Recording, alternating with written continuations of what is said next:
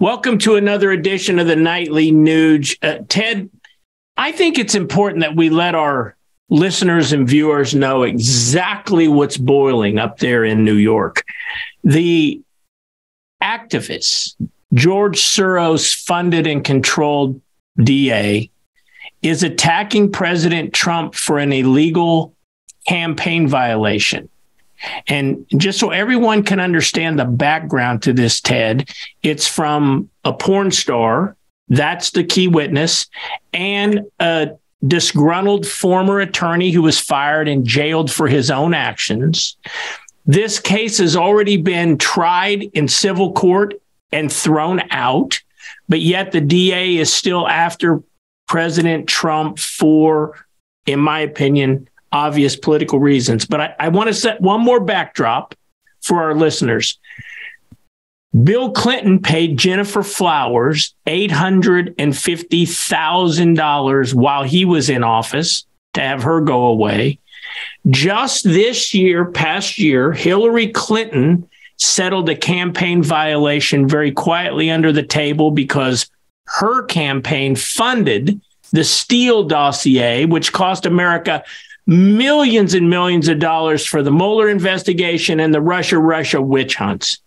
Ted, I'm so confused by all of this. On one side, you have the exact thing and 10 times worse going on, and then these attacks against President Trump.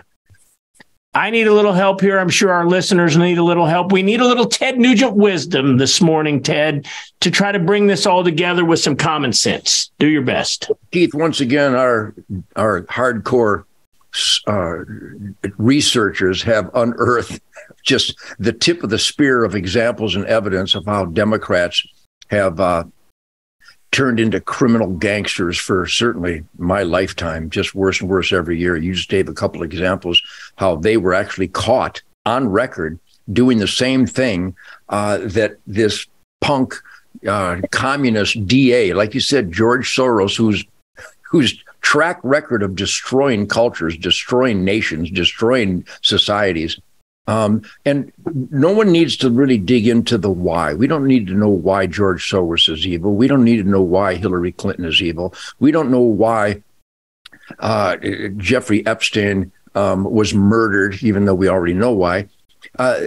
What we need to know is that there are two separate, dynamic, opposite forms of justice in America. One for conservatives, which is gung-ho and manufactured in most instances. That poor kid on the steps of the Capitol where the drunk Indian was pounding the drum in his face. All he did was smile, and everybody called him a racist, when in fact the people against him were the racists. Right. There's so many examples we can keep here forever, but I have pigs to kill. The point being is that my wisdom doesn't come from smart-ass guitar player, though I do it well. My knowledge, my wisdom, my evidence, my truth, logic, and common sense comes from good families in America who I've surrounded myself with my entire life. We have a shit kicker brunch here in Texas every week with great people from every imaginable walk of life, and the same thing in Michigan during my hunting season. And you've met these people. These are down-to-earth, productive people that have a moral compass, a true north moral compass. And yes, we could really get an aneurysm if we really dwelled into the why, wherefore of the evil maneuvers of the left and the Democrats and the Joe Biden gangsters and the FBI and the ATF and the DEA and the CDC and the FDA and the USDA and everybody goes, and the NSA, and Soros and Gates, we could go on and on. All I can say is that we see what's happening. And yesterday on the Nightly Nuge, I alluded to the evidence that supports that the Democrats turned a blind eye to documented cases of felonious crime from the Democrats. And then even though Trump has been exonerated through the court system, they're still going after him because they're scared to death that this outsider who came along in 2016 is spotlighting the satanic cockroaches of the deep state who have been manipulating the American dream and manipulating hardworking tax-paying Americans forever. And Donald Trump came in with a swinging crowbar of Constitution and Bill of Rights and goodwill and decency.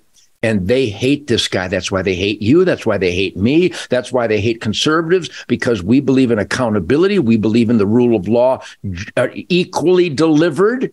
And the Democrats have absolutely skewered that American Dream Foundation, and they're after Trump to disqualify him to run for president. I want to announce right now that my guitar does not gently weep, and that beautiful Gibson Birdland 1964 over there is ready to breathe fire this coming Saturday. We'll talk about that every day in the Nightly Nude, because Donald Trump is coming to Waco, Texas for the first official 2023-2024 election campaign stop. Keith, I will unleash the most patriotic firestorm of killer sexy guitar licks in the history of noise, because you watch what happens in Waco, Texas on Saturday. Good conservative families in America that are in the asset column that want accountability and constitutional accountability from our elected employees. We are going to rally against for this great man against the Soros-funded evil empire of Joe Biden and the Democrats. And I believe that these horrible conditions are testing us, and we will win. We will overcome this test, and we will rally behind Donald Trump to make America strong, safe, and great again. You know, I want to challenge you on one thing and then give you the last word, Ted. You constantly say the Democrats are evil, and there might be some support for that. No denying. But I don't think it's one party only. And right. And what I'm saying here is you see what's going on in New York, and we have had some Republicans come out and condemn it, but I've yet to hear one word of condemnation from Mitch McConnell. I've yet to hear one word of condemnation from Ron DeSantis, one word of condemnation from Paul Ryan, Mitt Romney, Susan Collins, John Thune, name a number of these Republicans. And so I just challenge you today that you constantly call out Democrats. I think there's plenty of blame to go around on both sides of the spectrum. Last word, Ted. You know, you challenge me and I take your challenge, and I concede. You are absolutely correct. Your old favorite guitar player made a presentation, a speech, shall I say, a scolding at the McLennan County Republicans banquet the other night. And I looked them all in the eye, looked all the senators and congressmen and reps in the eye. And I said, where the hell are you guys? You're right. If in the movie Braveheart, William Wallace finally surrounded himself with like-minded freedom fighters. And it turned out when he had the chance to kill the evil king that one of his blood brothers in the freedom fighting movement had actually turned on him. That's what these Republicans are doing. Shame on them.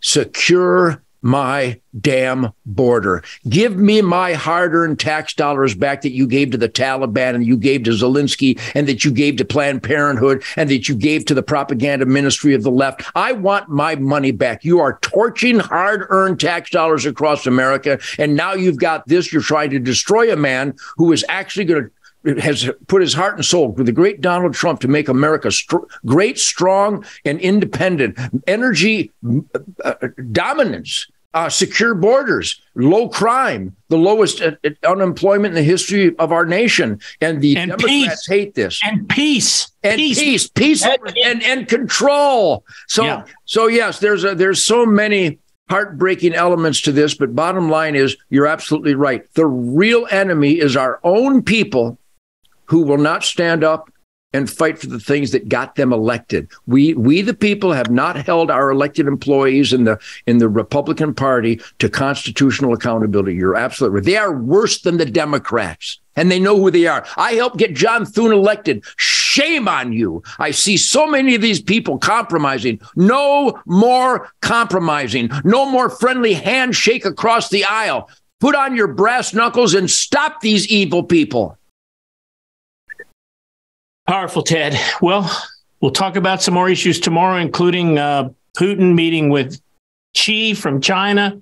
The world is in complete disarray because we are in chaos at home. We'll talk about that all tomorrow night right here on the Nightly Nuge.